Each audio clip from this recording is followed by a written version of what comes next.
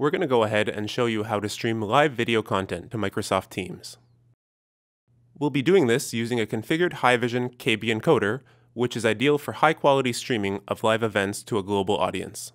From the Calendar tab in Teams, select New Meeting in the top right corner. In this new window, click next to New Meeting and choose New Live Event. Fill in the title and the other event details, and then click Next. After choosing the event permissions, scroll down to How will you produce your live event? Choose an external app or device, and click on Schedule to create your event. Now choose Join to join the event as a producer or presenter, and select Start Setup. Turn Secure Connection on, and copy the server ingest URL. Now log into your KB encoder, which should be already connected to a camera.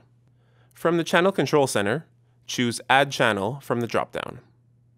Fill in the name and description, and click Next. From the list of input sources, choose the connected source.